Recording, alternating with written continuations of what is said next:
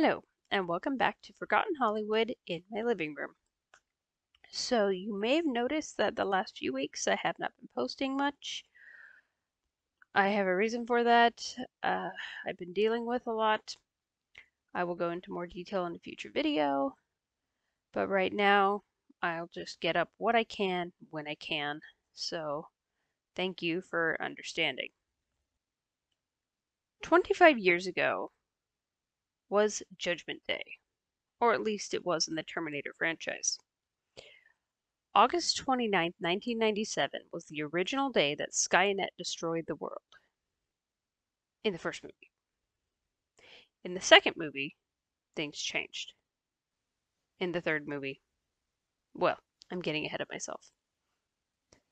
Now, the Terminator franchise is interesting in the fact that it has 6 movies. 3 of them make sense. And the others, they were attempts to recreate the magic of the original.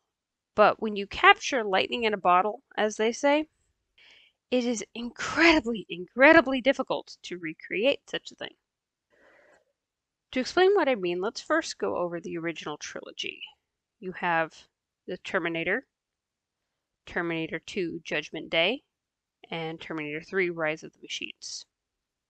Now, starting with Terminator, it introduces the character of Sarah Connor.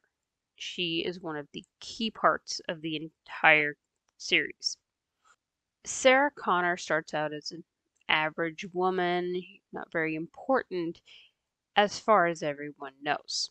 However, a Terminator is sent back in time to kill her before she can give birth to her son, John, who is destined to be a leader in the human resistance against the machines. Sent back to protect her is Kyle Reese, who is one of the soldiers in the regime. Now, Sarah, being just an average, everyday girl, she has no idea what to do. She doesn't know what's going on or why they're trying to kill her or how to defend herself. So she needs this guy who is a soldier. He's a guerrilla fighter. He knows weapons, he knows tactics, and he can keep her safe. He also ends up fathering her child. Spoiler, sorry.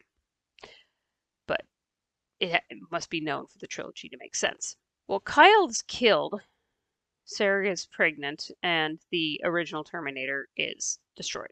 So Sarah takes her knowledge that Kyle has given her of this dark future for her son, and she becomes a soldier herself. She learns how to fight, she learns how to shoot, she learns how to blow things up. She learns how to protect her son from anything that comes up. And she teaches him how to protect himself, how to survive.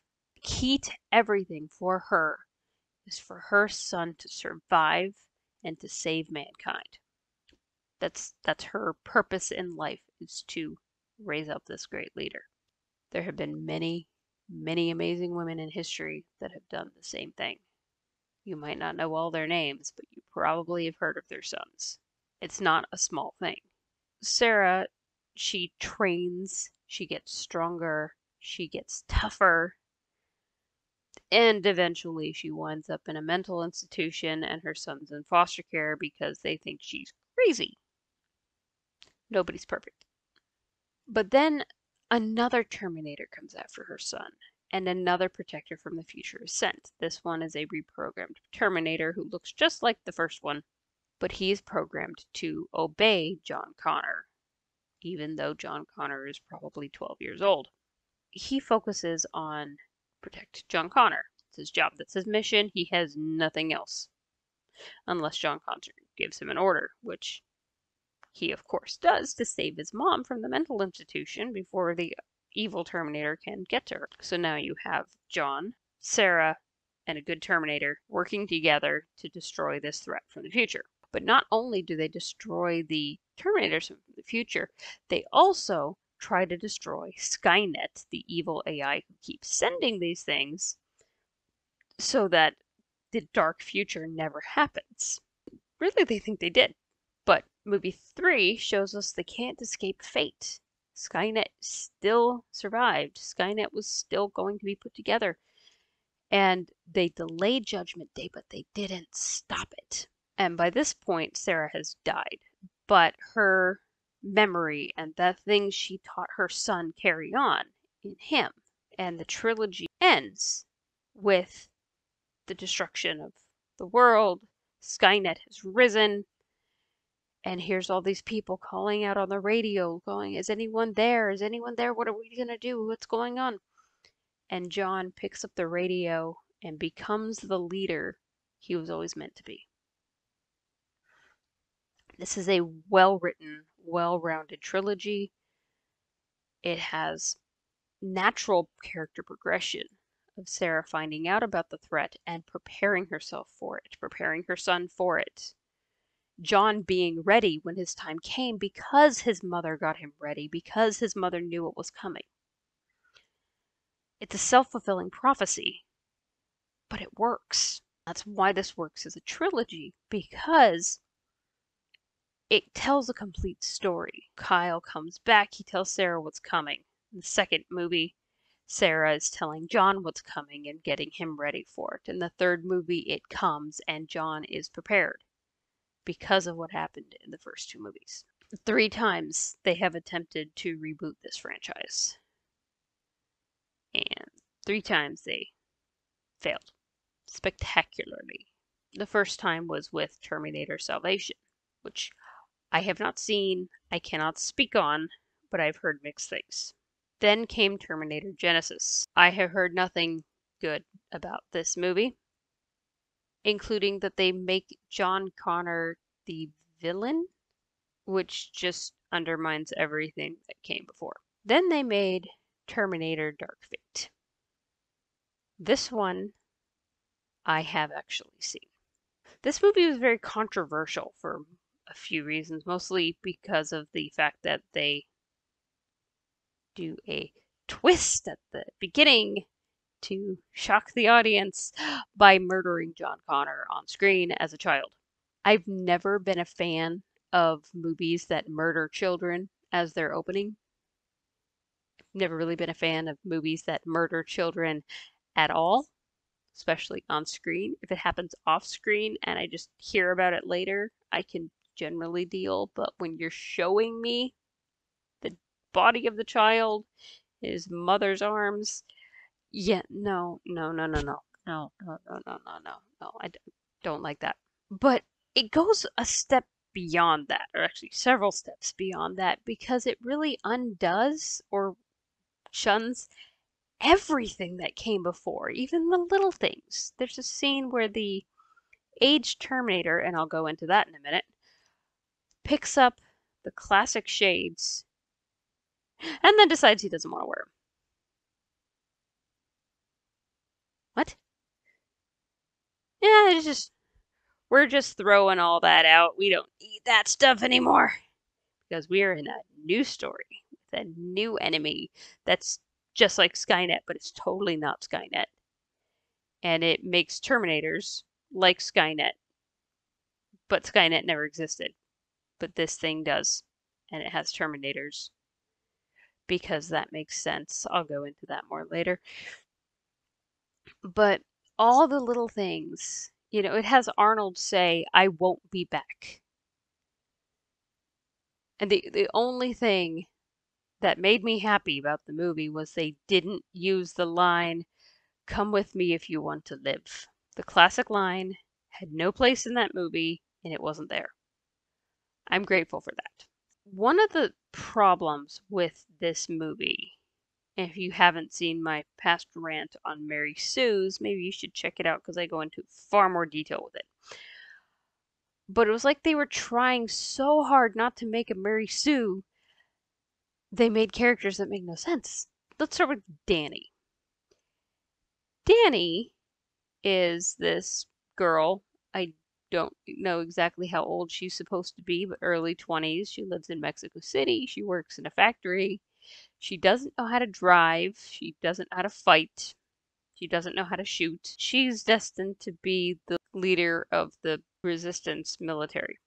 Now, most people who end up being leaders of a military resistance have military training, law enforcement background. They know how to shoot a gun, generally. But this girl, she couldn't really do anything at all.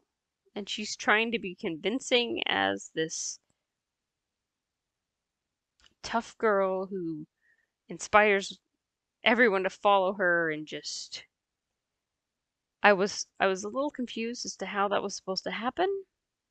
I mean, the ending kind of explained because she ended up with Sarah Connor, who's the one that trained John. If Sarah Connor was training her, then yeah, it would be a self-fulfilling prophecy thing of her becoming the military leader because Sarah taught her. So I guess she gets a couple years crash course training, maybe up to 5 years, learning how to be a military leader. And not to say that you can't learn how to be a commando in 5 years. But, like I said in my video with Mary Sue's, there are certain advantages to physical size. This girl does not have physical size. She does not have physical strength. And yet, she's supposed to be taking out people bigger than she is. You know, not even taking a hit or breaking a sweat, but just taking them down. And there's a limit to the suspension of disbelief.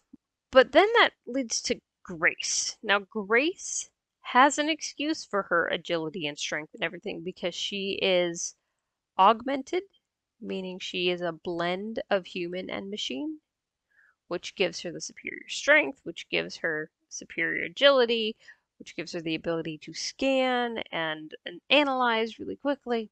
However, she also has a crippling weakness, which makes me think they were trying really hard not to make a Mary Sue because Mary Sue's have no weaknesses.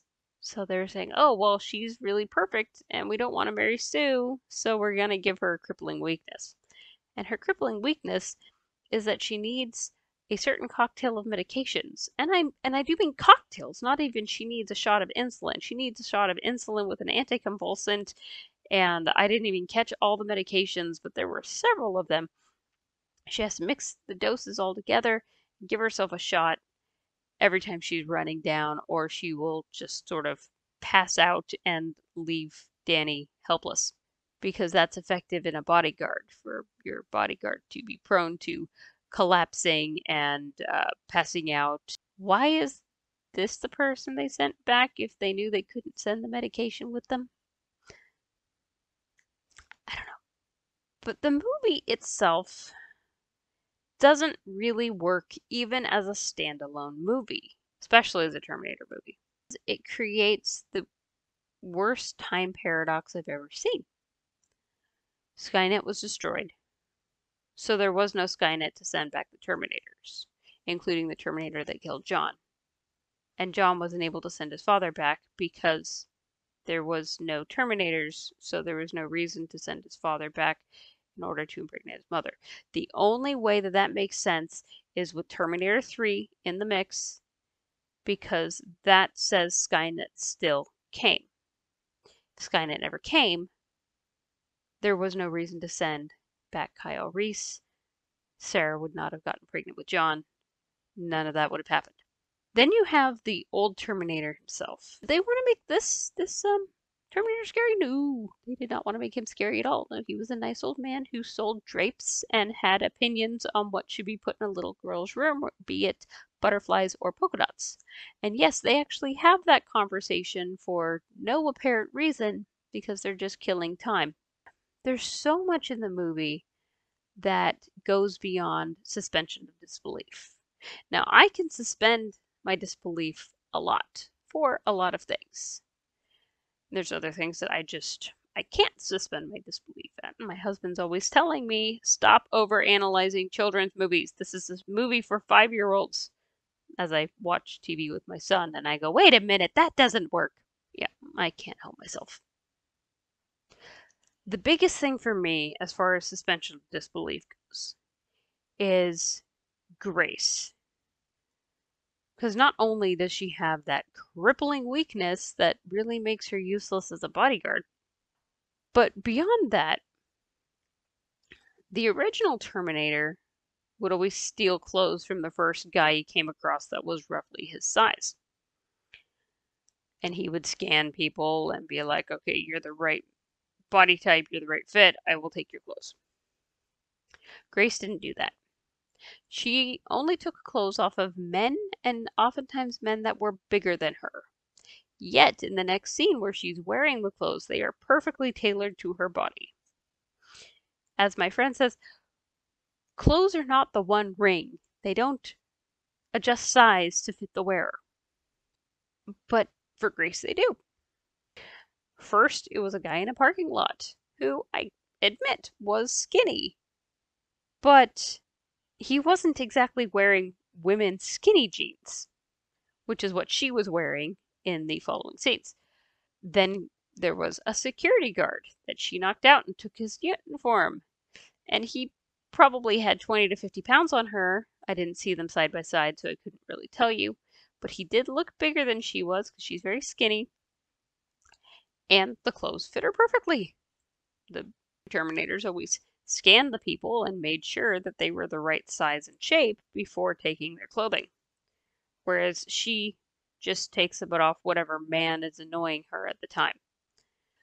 Though she took the from the first guy because they had the same size boots. Even though there was a girl standing right next to him that had clothes that would probably fit her better, she took the clothes from the guy. I don't know why, but she did. And it's things like that that just they don't really fit with what's going on. They kind of, like I said, they pull you out of the movie. They suspend disbelief too far. In the end, for me, the movies just broke way too many laws of physics.